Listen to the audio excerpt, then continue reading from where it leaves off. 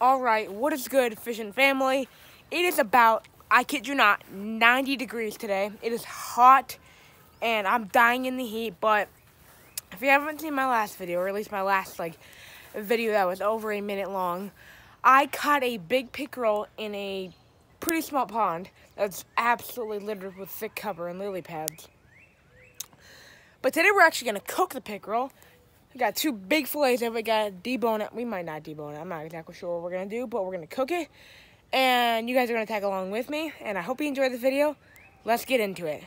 Before we get into it, though, remember, hit that like button, subscribe to the channel if you are enjoying the content, and I will see you when we start cooking it. Alright, guys, because I am Outdoor Jack, I completely forgot to film cooking it, but this is what it looks like when it's done. This is chain pickerel season. I can't remember exactly what I put on it. I'll put words right here on what I put on it and what I used, but that is what it looks like. It looks super good. Let's get some nice shots of it.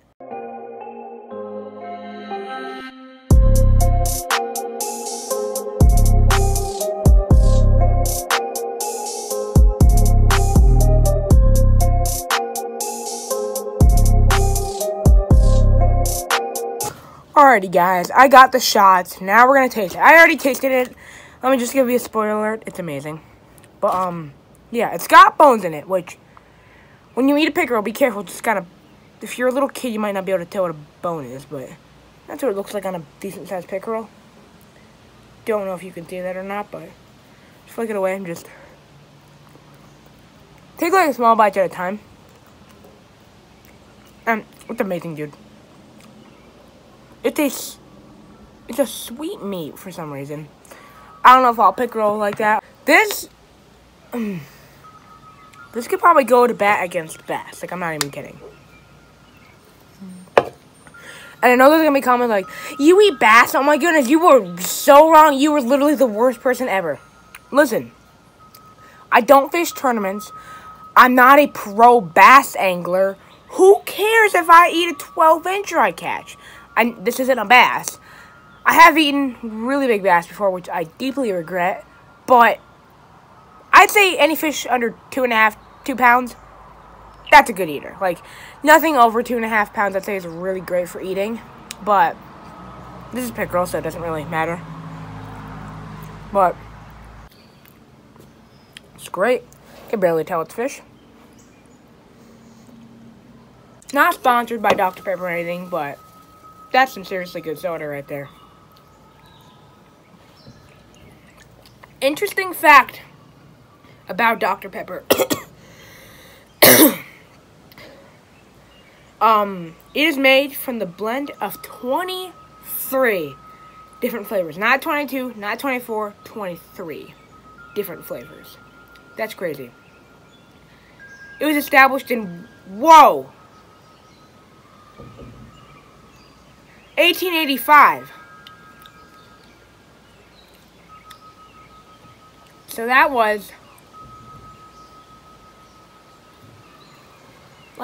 I think it's 200 years ago or something like that. Comment down below what other type of fish I should taste, because I'm sure you guys maybe want to see some fish taste testing. I don't know, maybe I should be a taste tester channel or something. Although I don't like a lot of flavors, so, you know, might not exactly be my niche.